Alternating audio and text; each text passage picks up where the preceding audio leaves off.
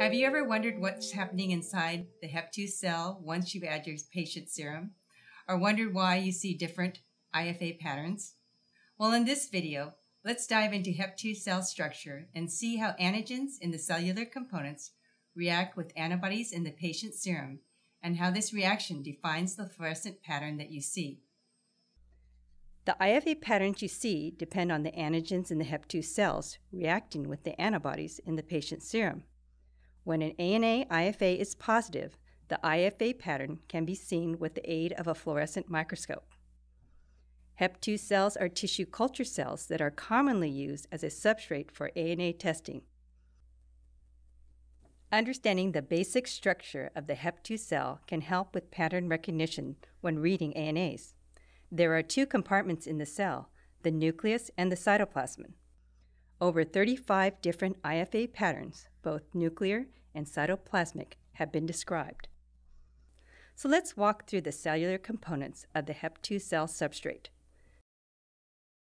The nucleus is surrounded by the nuclear membrane and will show a homogeneous staining of the nucleus with a greater fluorescent intensity at its outer rim. The size and number of nucleoli vary during the cell cycle. Staining can be variable from a diffuse fluorescence of the entire nucleolus to irregular staining of the nucleoli to densely distributed but distinct grains. The two chromosome arms are attached at the centromeres and will show 40 to 80 discrete coarse speckles scattered in the interphase cells.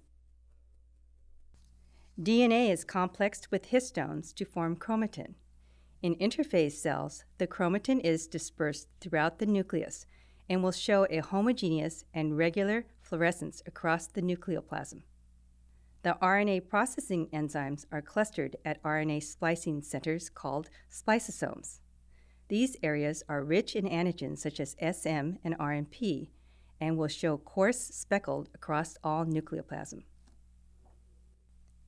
Antibodies to some cytoplasmic components can also be detected when running IFA testing on HEp-2 cells. Mitochondria will display a coarse, granular, filamentous staining throughout the cytoplasm. Ribosomes display smooth to fine granular staining of the cytoplasm. You may also see weak staining of the nucleoli.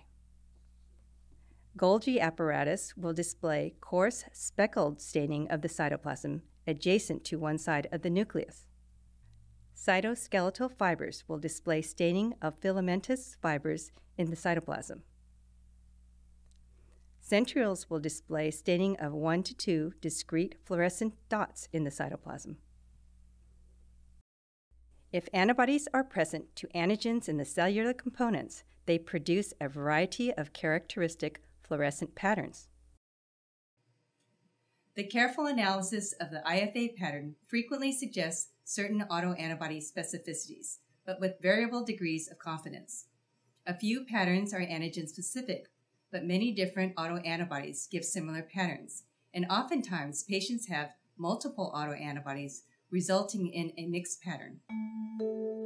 Thanks for watching, and please visit our YouTube channel and see other videos in the Autoimmunity IFA video series. Bio-Rad product information and contact info are in the comments below. Please let us know what you think and what topics you'd like to see in the future.